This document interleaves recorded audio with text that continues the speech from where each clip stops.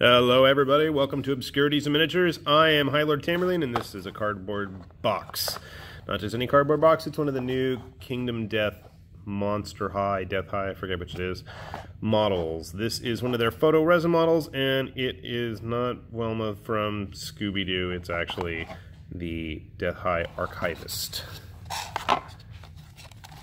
As much as she looks like a Scooby-Doo character. So, as always, you get the little trading cards, see Death High Archivist, not Monster High. That would be the weird, long-legged CG models that my daughter was always into.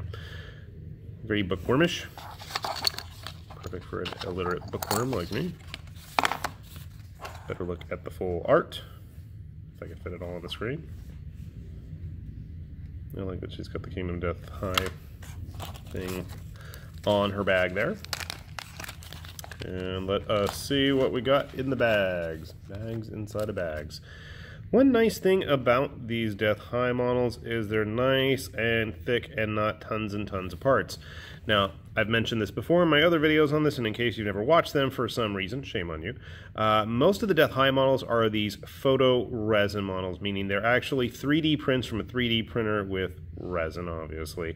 So if you've never experienced working with a 3D print, you do need to have a little bit of cleanup where all these little gates are, even though they're not in focus there. So there is a bit more cleanup than your typical resin model.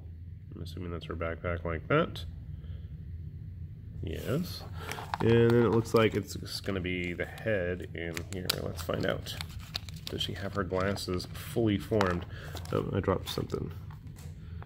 A skinny piece of something, which I'm assuming is Flash. Her other hand with a book. I'm going to have to write words and junk in there. That's not going to be fun. If I can get it in focus. And her head.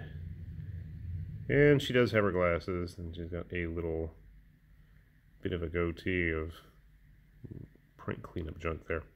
So I'm going to get the clippers and the knife. We're going to clean this lady up, put her together, and see how she stacks up to some other Kingdom Death models. Alright everybody, we got our Death High Archivist all finished up.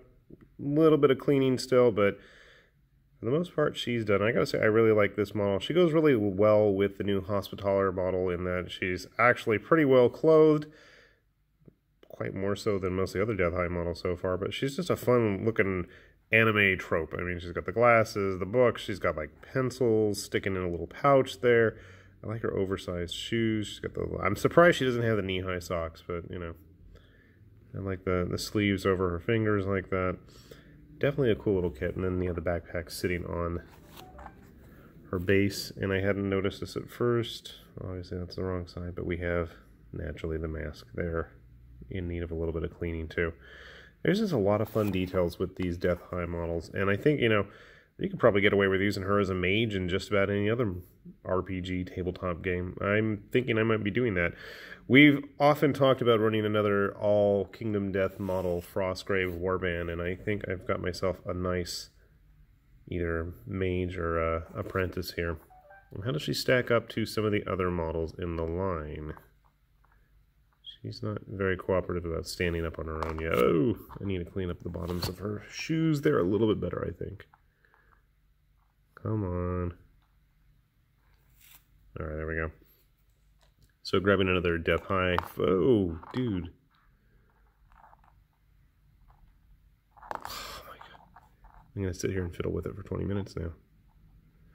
Anyway, so here's another Death High resin model, photo resin model. The Twilight 9 you can see here, pretty similar in scale. I grabbed some of the other newer Kingdom Death models. This is the Bullet Dancer.